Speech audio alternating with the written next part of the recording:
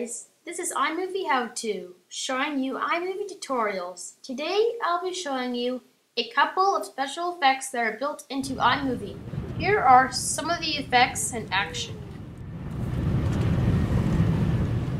First, let's just take an example clip from the event library and put it into our project.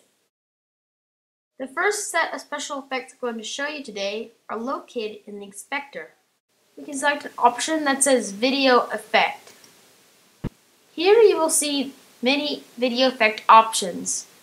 Like some of these effects can be useful, like flipped, raster, cartoon, aged film, film grain, hard light, day into night, glow, dream, romantic, vignette, Bleach Bypass, old world, heat wave, Sci-Fi, black and white, sepia, negative, and finally X-ray.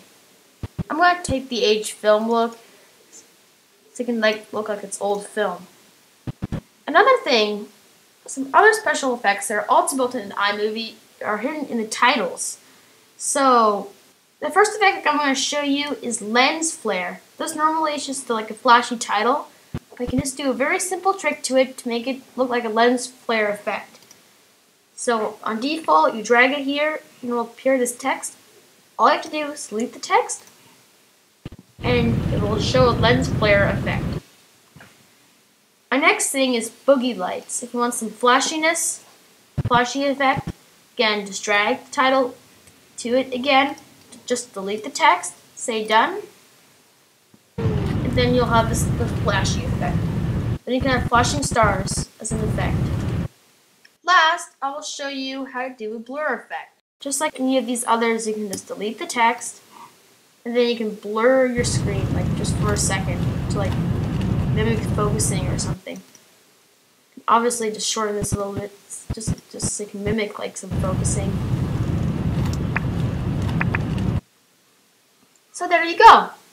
Here are a couple built-in iMovie special effects. Thank you for watching this iMovie tutorial. To see my other iMovie tutorials, please click the link above. Thank you for watching this video.